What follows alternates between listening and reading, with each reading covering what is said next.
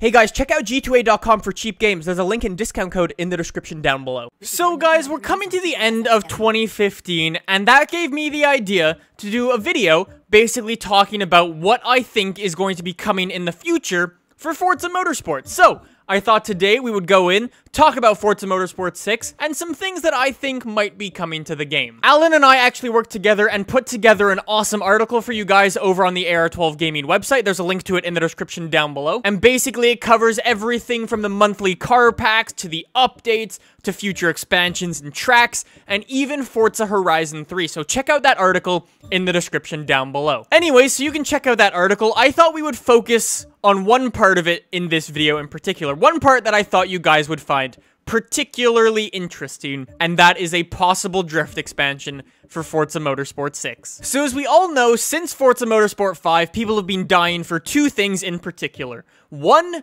the Nissan S14, and two, Fujimi. If you don't know about either of these things, Fujimi was one of the most popular drift tracks back in Forza 4. It was basically a mountain drift track and was incredibly cool in every single way. A Nissan S14 is fairly cool, except it's a car version of the track. It's insanely cool and it's just amazing, and I want one really badly. So Alan and I actually came to the conclusion that it's very possible that a drift expansion might be coming for two reasons in particular. So I thought we would talk about those today. So some of you guys may know my good friend Dan Greenewalt, who is new to Twitter. He got a Twitter account recently in the year, and he's been replying to fans over there for quite some time. One of the things he tweeted recently, or not so recently actually, was this. He said, "I hear you and we've seen the fans, especially the drift fans' requests for Fujimi, steering angle tuning, and other features. We've also heard requests for more racetracks, career improvements,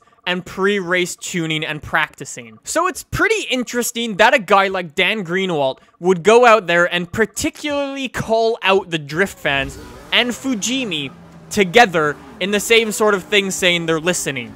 That's pretty damn interesting. You guys may know the very famous track, the track that I'm actually drifting here, Circuit of the Americas. Is a brand new track to Forza, and it was actually implemented because of the fan feedback that they heard. That wasn't the only thing Dan tweeted though. He's gone on record to say some other interesting things. Another interesting tweet that Dan made was actually replying to a fan talking about the tracks. There was a long conversation about tracks, and basically a bunch of people were chiming in about what their favorite tracks were. And one fan chimed in and said, "My favorite track was Fujimi.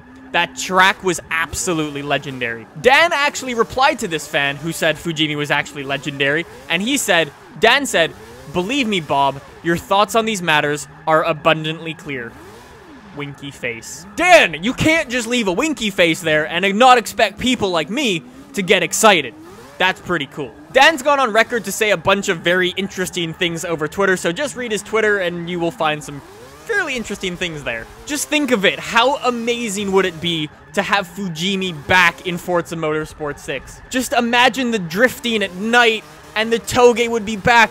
I just get wet like thinking of it. It's that good. Anyways, let's get off Fujimi and let's start talking about the S14. So some of you guys may actually remember a different Silvia, actually. The 1966 Silvia was actually just put into Forza Motorsport 6. By accident, actually. It wasn't actually supposed to be in the recent update, and there wasn't actually supposed to be a free car this month, but it snuck in accidentally. So hey, it's possible that they're also working on some secret things that just sort of sneak in at very sneaky times and be sort of cheeky and just appear.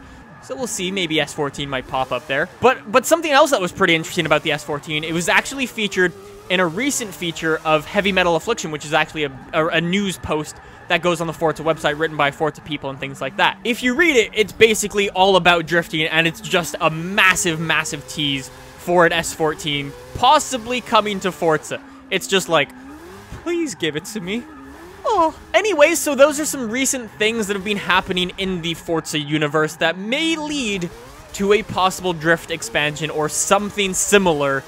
I would be so excited if that was a thing. It definitely seems possible. We know the drifting community is there, especially on YouTube. It's huge. So, to be quite honest, I don't really see a reason why not. It would make a huge amount of people happy, and I think, to be honest, it would just be a lot of fun to have some of these fan favorite tracks in, like Fujimi, Maple Valley, and some of these cars that people have been requesting for a very, very long time. The Koenigsegg 1-to-1, for instance, has been requested forever, and now it's in the game, and people are just loving it. I think the S14 would be very similar to that. Anyways, guys, those are my thoughts on the possible drift expansion for Forza Motorsport 6.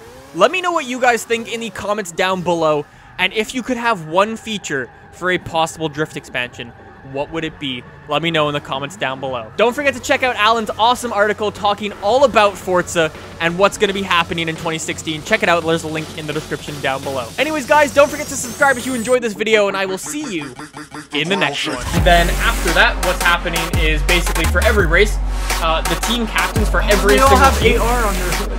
Okay, these paint jobs are made by our very, very cool... Oh, he's taking his teammate!